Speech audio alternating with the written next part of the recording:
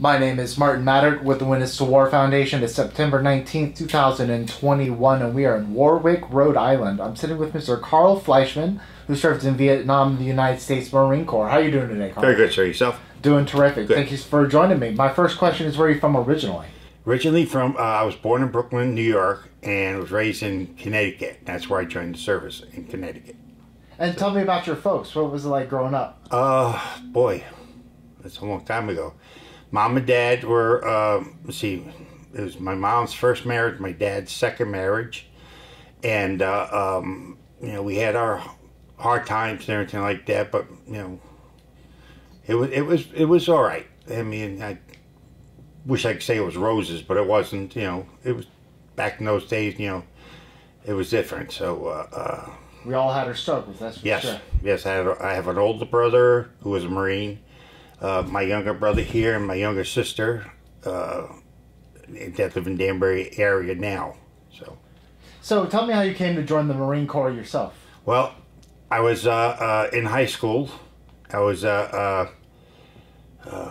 one of the classes. I don't know which class I was, but I got called down to the student council meeting, student counselor, to see something. I didn't know what it was, so I went down there, and my mom and dad were there. I was told that my older brother was wounded, and it was back then we got along, and I was mad. I ran out of the place and went to the recruiter. I went to Newtown High School, and I went to the recruiter in Danbury, and I wanted to join the Navy because I wanted to get a gun that's big. I wanted to make sure I get even with those North Vietnamese. And he wasn't there, Navy recruiter, but the Marine Corps recruiter was there, and he said he was going to take me out to lunch. We went over to the state line in New York, Brewster, New York, where drinking age back then was 16 years old. Well, I guess I had a few drinks, which I never drank before, and lunch. And next day I was laying in bed, and I was sick, and from the alcohol. And my mom said, "Are you happy?" I said, "Happy? Mom, I'm really sick." And because I knew I had to go back to school, and she said, "No, sorry, son. You know, you joined the service yesterday." Excuse me? She said, "You joined the service." She said, "You joined the Marines." Then I was really shocked. And that afternoon, the day before, I had my physical, sworn in, everything through the Marines. And I went ahead and caught the bus that evening, and went down to Paris Island, and my career begun. So obviously there's multiple points of training in the Marine Corps, but was there any story from your training, basic or into armor, that sticks out in your mind? No, it was, I did the best I can. It sounds funny, as big as I am now. Back then I weighed 105 pounds when I joined the Marines.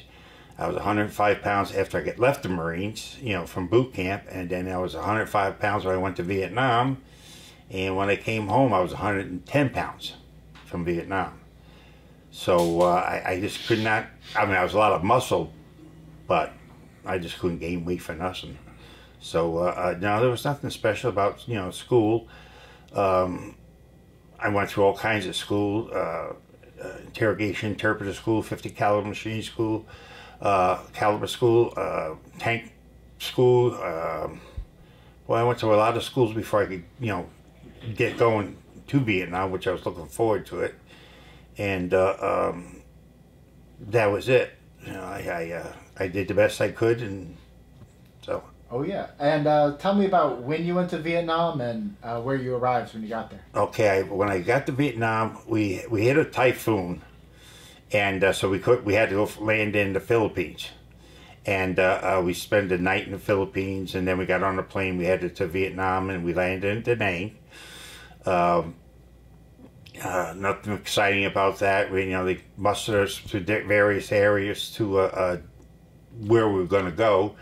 And I picked up a convoy to Phu Bai, where that's my first duty station, 3rd Tank Channel H&S Company. So that's what I did when I first got there. So. And tell me about some of the guys in the unit. Who do you remember being in the company? Oh my gosh. Well, one of my best friends in the world. He's the godfather of my son and everything. His name was Ashley Benjamin Pepper, and he was in E4, a corporal. And when the Beatles come out with the song Sergeant Pepper, Lonely Hearts Club, he picked up Sergeant, and I call him Ben, and we just end up in the same tank and same tent or bunker, whatever it was, together, and we just became very, very good friends. So, which I'm very happy about that, and to this day we still talk to him yesterday already. So we talk all the time. He's a Kansas City Chiefs fan. My wife and I like the Seahawks, and we call back and forth. Anything to do with Seattle, Washington, against Kansas, we're always talking to each other. It could be college bowl, it could be baseball, it could be anything. And it's just, he's a good friend. I enjoy him. My tank commander, after my second Purple Heart, my tank commander was John Weir. So him and I go back quite a few years. And it's been enjoyable, knowing him and everything like that. And I wouldn't trade a second of any of it. I just won't. It's just my life is my life, and I'm proud of it every minute. So as I said, is there a story from Vietnam that is particularly important to you that you want people to know about? Well, I was after we were in Phu Bai, and I got there in '67. And 68, we picked up a convoy. We were going to go up to Con Tien, and the convoy was going to go through Hue City. And everything was peaceful and quiet and everything like that until we got to the outskirts, the southern part of Hue. And then all hell broke loose. And we just, we all didn't know what was going on. We weren't told there was going to be, supposed to be the holiday for the, for the Vietnamese, and there was nothing supposed going on. Well, we started. And I was a driver of Hotel 52, tank, and we were just getting shot at left and right with small arms, no RPGs or anything. And we went into Hue, we got into the MacV compound, and from there we were trying to figure out what's going on, because we didn't have a lot of our troops there in the southern part yet, or even in the northern part of Hue. And we just started working our way house to house, street each time. And it was rough. It was rough. I mean, that whole 30 days there, I don't remember one day sleeping outside the tank. We all slept inside that tank.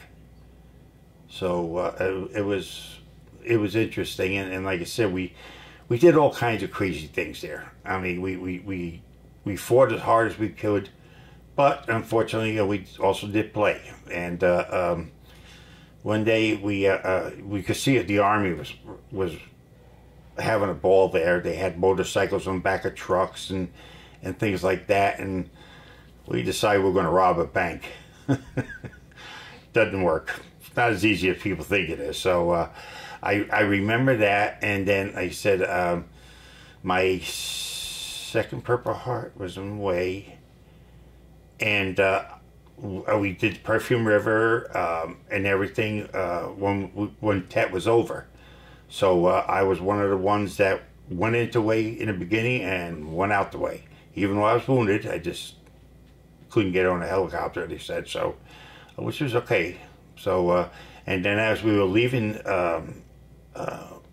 Hue on the Perfume, on a little landing craft from the Navy, we went towards the ocean that way, and then they said that we were going to jump on some land there, and there was nothing. There was no barbed wire, nothing. So we started to lay the barbed wire, do the perimeter and stuff like that. And Ben Pepper showed up. We got somehow connect, and him and I were just being friends again, talking about the families and everything like that. And we noticed a couple of boys walking across the street, trail, and they were carrying something. And I caught a little glimpse of it, and when I turned around, the boys were going the other way with nothing on his arm. And the truck driver, we were on a deuce and a half, he was driving, and I told Ben to jump. We had to jump for it because I knew we were going to hit a mine. And I cleared the vehicle. I was in midair when we hit the mine, and Ben was still in the back of the truck. I was thrown down and hit against the back of a pagoda. And when I was laying there, I looked up in the air, and all I saw was Ben going up.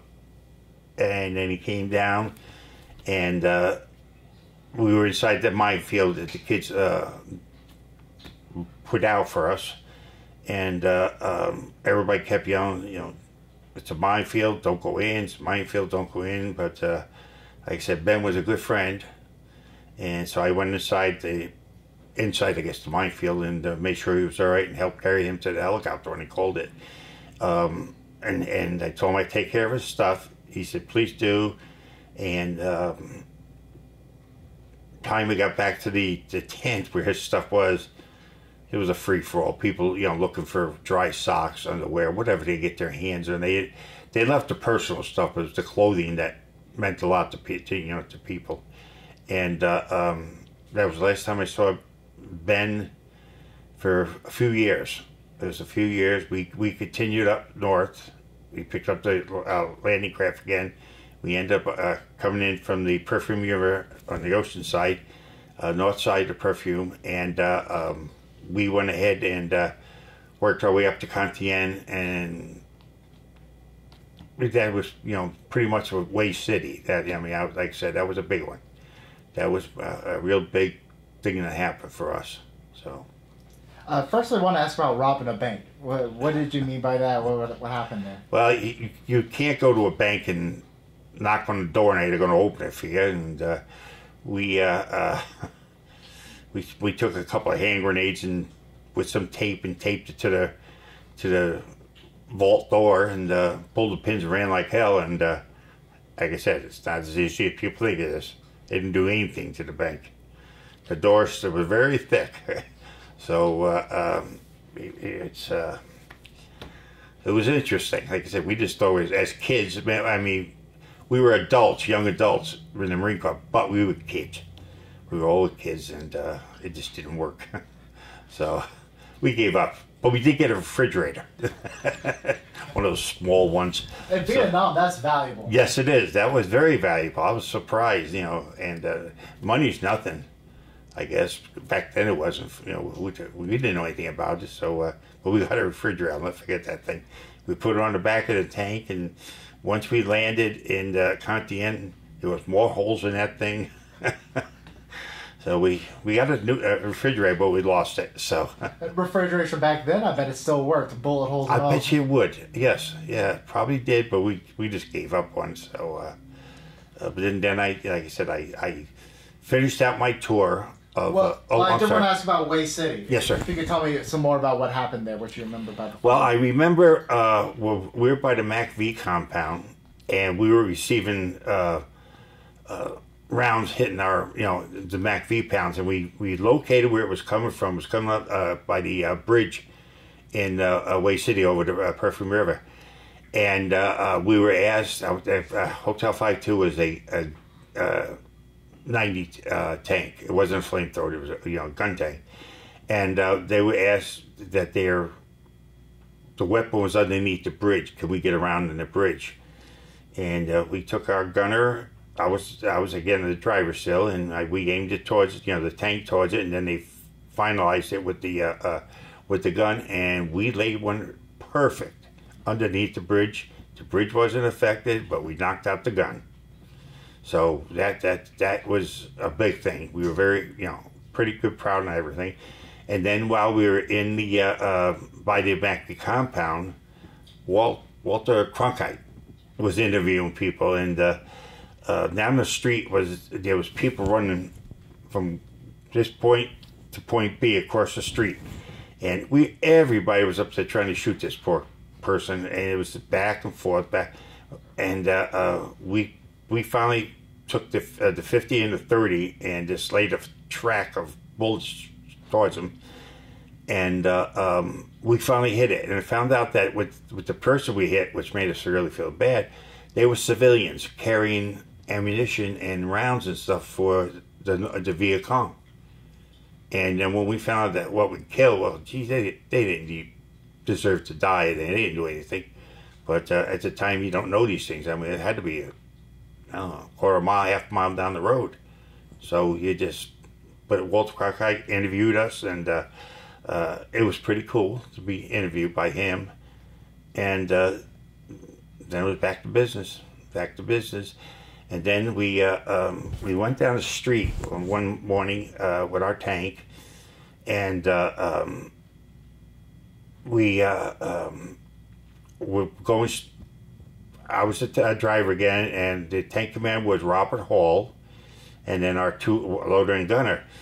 And as we were going down the street, I was noticing people being shot, and I noticed this one person. He was kneeling, and next thing, the rifle went down, and he had a big spine on his head, and he got creased in his head. He wasn't shot in the head, but he just had a crease in his head. And it's like, gee, we got to do something for him. So Hall said, drop the underneath the driver is the escape hatch. And we opened it, dropped the hatch, and worked our way over to the guy and got him underneath, and we pulled him in. And we got him away, and then we went back to get the hatch. And after we did all that, we started moving up forward and everything like that. And I noticed one of the lenses the driver has. I saw this gentleman, Viet Cong, step out, had an RPG, and I yelled RPG, and I turned the tank. And he hit us, and it was just enough to, it was penetrated into the tank, but it wasn't a direct hole. Unfortunately, it hit Robert Hall in the face. And it was that was a tough one. And we would, we knew we were hit, the place was smoking and everything like that, and I put the tank in reverse, and not knowing what's behind you or anything like that, and we got out of there. And once we were clear of the action down the street a little bit, I got out of the tank, and we got hauled out of the cube, and it was a mess inside there. But we got him out, and I carried him to a mule, and the driver drove, and I was in the back with Hall. Hall had me here and here with his fists, and we got to the McVie compound. Corpsman and a doctor came out, and they just told me to just hold him until it's over, because there was nothing they could do for him. It was that bad. So I held on to him, and he passed finally. So, and it's a different experience when you that happens to somebody. And when that happened, like I said, it bothered me to this day. It bothers me. I mean, and I still think of Robert Hall a lot. His name is on the wall. And 1999, excuse me, 1999, when we first time went to the wall, I got to see him, and that was a lot. And then I got to always thinking of him, stuff like that. And then I finally bought a new truck in 2004, I think it was, and I wanted to do something, but I didn't know what I was going to do. So anyway, my son and my wife took the tailgate from my truck, and they had it sent out, and they did a mural on the back. Well, let me tell you, that mural has brought a lot of things, and it meant a lot to me to have him there. That was my, my memorial to him, and I had so many things happen with that truck with his name on there and everything like that. So, Tell me about coming home from Vietnam. What was it like getting back to the world? oh well, when it was time to come back to the world, I refused to come back to the world. I extended 6 months back in Vietnam. I wanted to stay, and when I did that, I volunteered to be a grunt because I was 6 foot tall, 105 pounds, and so I became a tunnel rat for a while.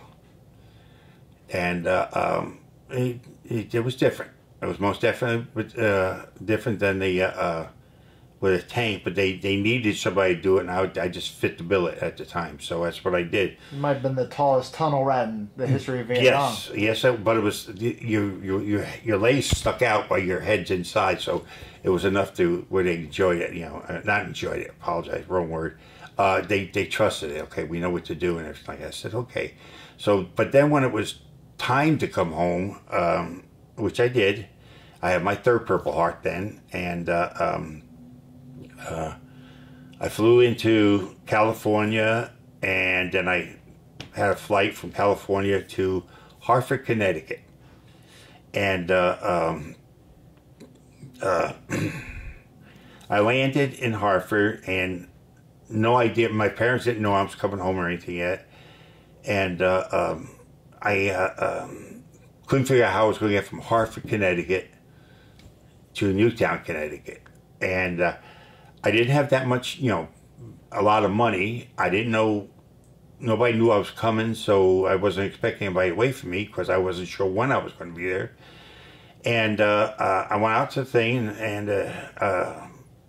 a gentleman from a cab company stopped and he says, I wanted to know if I lost. I said, no. I told him, my predicament of being here and my parents in Newtown, Connecticut. And I asked, how much for a cab ride. He said, come on, I'll give you the ride. We'll do it. So it's okay. So we jumped in the cab and we drove to Newtown, actually Sandy Hook, Connecticut. And on my way to my mom and dad, I ran into I saw my younger brother walking in the road. And we pulled over and we picked him up, and tears were there and everything like that. But we went to see mom and dad then, and cousins and aunts and whatever else showed up and everything. And that's what I did when I got home. So we have some newspapers. Yeah, tell me what you have. I have this. This is called the Northwest Navigator, and it's a Navy covering all the bases in Kitsap County. And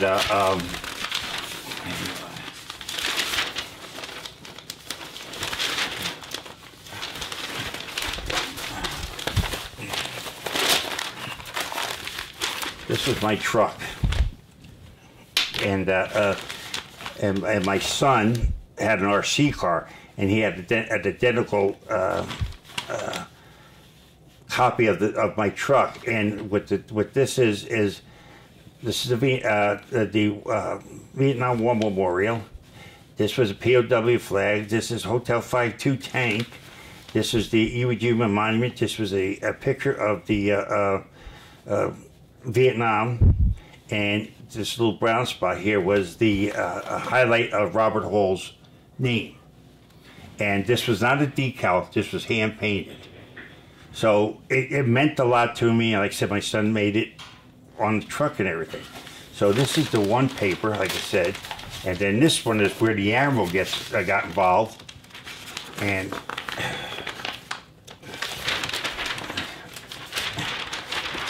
there's a whole article about it, and this is right by the Admiral's headquarters. Oops, excuse me. And he's never seen anything like it. So he did his thing, helping to awareness and the what it is to have a friend that deep. And so I have that. I sold it. It was on my truck. It was a 2004 Dodge Ram 3/4 ton truck, and it was a Mack. I mean, that between the mural and the truck was beautiful. And then there was my son and I were in the, let's see, 2 years ago, so let's see, about 4 or 5 years ago. I couldn't get in the truck anymore. I just couldn't get in it. So I asked my son if he wanted the vehicle. He said, "No, Dad." I said, "Okay," because he didn't like Dodge. And so we were in a restaurant. Guy heard I was talking about the vehicle. He says, "How much you want? How much you want for it?" And I didn't want to sell it, but I talked about it. So I threw out a price. The guy said, "I'll take it," because he knew it was the truck. And I said, "You can have the truck, but you're not getting the tailgate." So I have that tailgate home still. It's there, and I don't know what I'm going to do with it yet. I haven't figured out. I mean, if it's fits in the casket, I guess I'll take it with me. But if not, oh well. Then my family would know what to do with it. So that was pretty much it. Like I said, coming home was, I think, the best thing that happened to me on the way home was running into my younger brother. It meant that much. It was just a surprise. So my final question is, do you have any words of advice for any future generations who might be watching your interview?